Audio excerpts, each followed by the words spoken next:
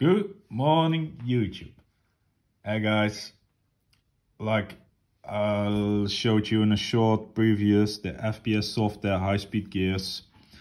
We're gonna do in brief review about it and what's better than having a new type generation 12:1 gear set besides the currently most used 12.1 upgrade gear set of SHS 12:1s. We're going to compare them, we're going to measure them, weigh them, do a couple of things close up. Now, first of all, this to the side, we're focusing on this. Italian company, Fps-softair. The owner Luca, I've contact with him already for a couple of years, since 2020 actually. And he mostly deals in compression parts, but now since like half a year, almost a year, he showed his first AG gear sets, just for the V2, V3 mostly, V6 also possible, but not for like the regular stuff. And one thing that's really cool about it is that the sector gear is different.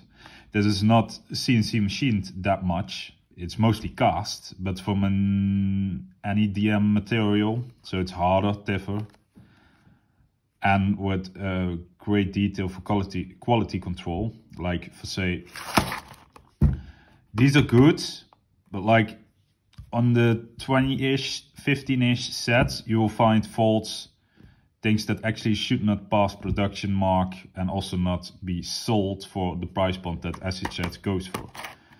Funny is, these are from before 2021, because nowadays this is stripped or there's a sticker that says made in China, because Hong Kong doesn't exist by China anymore. Back to this. The packaging, there are two options in this, 12.1 or the 13.1. Here I have 12.1, says actually at the back 12.1. MHRM technology, that's the material or the legal substance of the metal. You get a full gear set, it's protected in this packaging, and you get two sector delayers, because in Italy they use a lot of G&G ETUs, and when they have some kind of lack of feeding, they mostly throw in one of these bad boys, and those are in the carbon material, now in his best line of products, the zero shock carbon material. So it should be tougher than regular plastic. So without further ado, let's unbox it. Now you got this. You got some information from Luca, always handy. Okay, first of all, the one that stands out the most is the sector gear, because it's not fully rounded or complete like two parts of CNC machine gears. Mostly 9 out of 10 gears that are machined, there are two parts that are linked together with screws, like on SHS. This is one full piece. It only has the notch for the tappet plates and the axle that is hired up with bronze or copper as protection. Okay, cool. Spur gear. Yeah, this is the 12.1, so the teeth are thicker, wider from each other than 13.1. Got the size. That's actually something that I found remarkable, that a company that sets up its own gears goes directly for high-speed gears, mostly because everybody uses, of every gun comes stock with 18.1. You should assume, let's start with 18.1 and build on that recipe to a bigger assortment. So that's cool. It's not completely full because there are cuts out. I've seen the molds on his Facebook page of these, and they're perfect example what happens. Like you got two molds going to each other, get filled with liquid material or hot material, and then you get one of these bad boys. And I think after that they're hardened in some way, coated. The bearing is full. I think it's the axle is put in it, and this is just open because the axle is a different material than the gear itself. Okay, next up. Bevel gear, 10 teeth. It would be nice to see if they maybe make also a 9 teeth for like higher stress build, but I need to keep in mind this is made for the Italian market and they have the 1 joule limit, so even not 1 joule, 0.98. Also same thing, cast.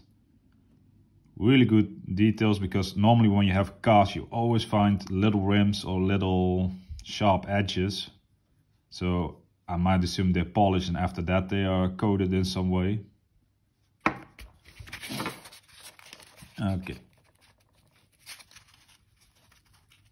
This one comes harder out. So far the packaging. So you got a regular size sector delayer chip and you got he calls it the speedy one. But yeah, mostly if you want more speed you don't use these, so that's a fun thing. But hey, if you don't have a gate titan, pure MOSFET of Leviathan, then you're stuck sometimes with one of these in your gun to get rid of some issues. And I think especially in Italy, because yeah, like to say in the north they're really rich and in the south they have to look at money wise more, so yeah, cool. They're also injection molded because you see the punch out marks from the mold. Okay, cool. Now here we got them.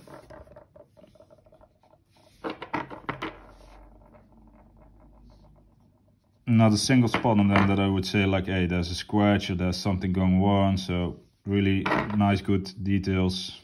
Quality control is really up there. Hopefully it stays up there, because that's a lot of times when companies come out with new products, their first line is perfect. They're spotless because they need to sell stuff and they want to get trust out of the people. And after that you get less. Same thing for SHS. Nowadays they're really, yeah, they're spot on or they're bad as fuck. Like for say, great example for this one. This one has a quality problem, and that's the lower part of the spur gear is machined. So the teeth are nicely left and right sided angled so that they are not sharp, but the inside of the bevel is forgotten. So it's straight. This is sharp. This will also make noise. Yeah, and that's for a gear set that goes in the Netherlands for 25 euros, even more. That's a bummer when you get this. If you see the difference on camera, this one is still not machined. This one is, so the teeth also got lower edges. Yeah. If I say weight-wise, this one is lighter. And that's funny because this is CNC that should normally be lighter and this one is mold.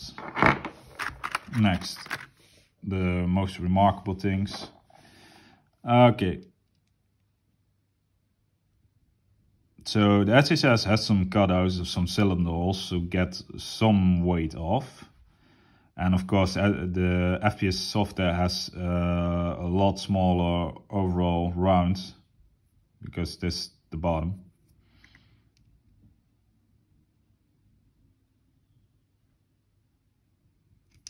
Really cool.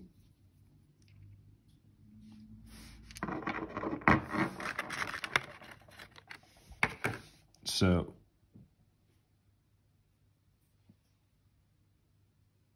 also same thing for the bevel gear, it's also not machined. This should be a little bit lower. Okay, that's not cool. Luckily the SHS gear set I got for free, so yeah.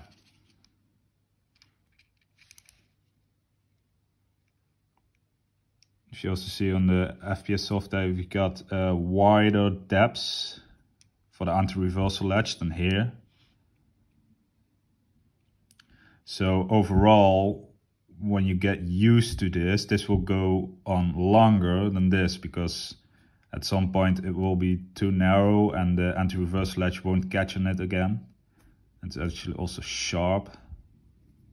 This one's completely smooth rounded. Even, I would say even a baby can play with this, or baby skin can touch this. Yeah, that's just one small thing to say, like,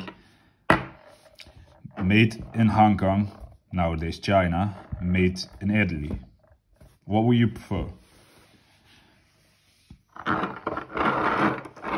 Next on, we're gonna do the weights, because all small details matter, and the higher the weight of the gears, the slower they will come up to speed and turn and everything, yada yada yada. Sector gear. Keep in mind it's just a regular scale from my mom, but it's just like a what weighs more, what weighs less, exactly like to the hundredth of a gram. I'm not going to search for. SHS 27 grams. And that's kilograms. So for all my American friends, you need to make that calculation to grain, ounce. It should be almost 1 ounce, I think. Okay, Fps-softair. 5 grams difference. 5 grams. So you got already something that is on one of the 3 pieces 5 grams lighter. So this will probably spin faster. There's less material on this side, equal speed.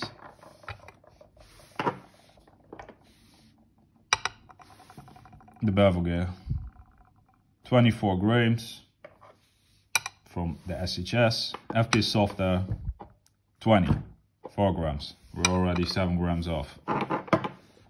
Make it quick and snappy. SHS bevel gear, 18 grams. Fps-softair, 16. So in total it's almost 9 grams lighter, give or take 10 maybe, if I got a real good scale. Okay. Compatibility wise, I haven't heard about yet anything from Fps-softair or Luca itself like, hey, these gear sets won't work or fit in this type of gearbox. So I really think he did his Q&A and his R&D very well. Keep in mind, it's also from Basic Supply Tool. It's not me a Toto, but we can get some kind of idea. So, to fairly measure this, I will measure one point to the other to get an idea. Bear in mind with these numbers, every batch will vary of every product on everything that's made on Earth. Nothing will be perfect the same, but we always try to be close. Now, 31.44.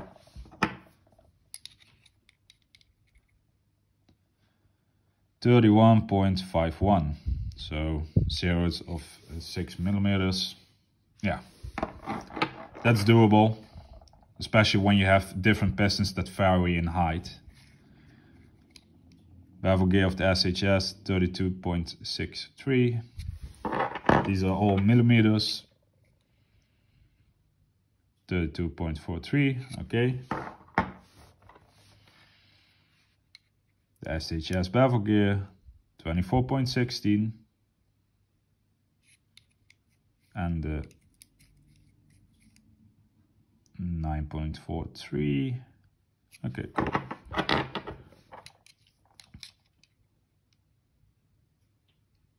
Close. This is a little bit thicker,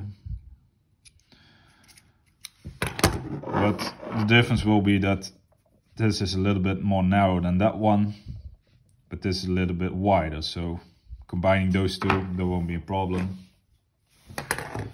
So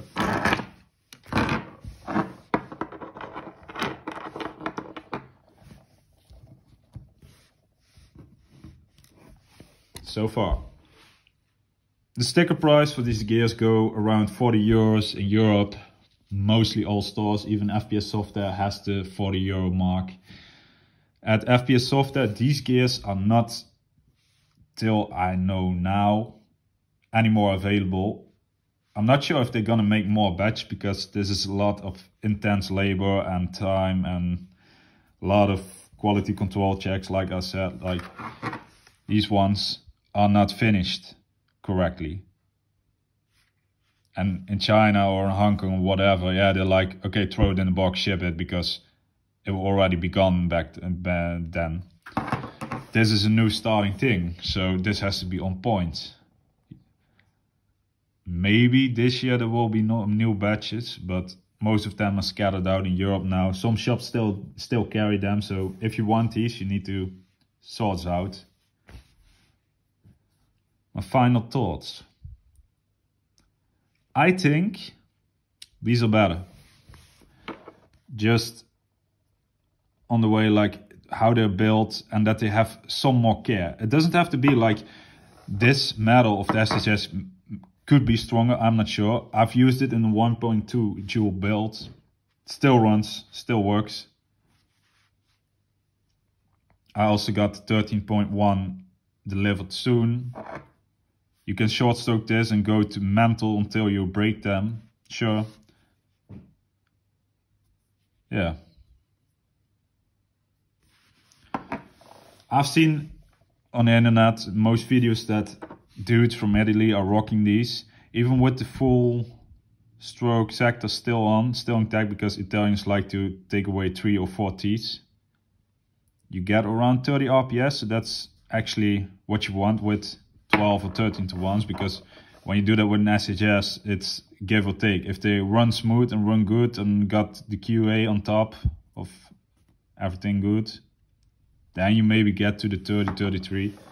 This will get you to the 30 mark easy. 16 TPA motor, good battery, easy. I saw Luca had the 13.1 installed on his G&G Firehawk, stock motor, 30 RPS. Really cool. So, if you want to ask something extra, leave it down in the comment, let me know. It's always fun to get in a conversation and react to what your thoughts are on these subjects. This is a long video, sorry for that, I want to make it short. But like always, keep going to the field, keep wondering about parts, keep tacking, and I see you guys in the next video. Bye bye.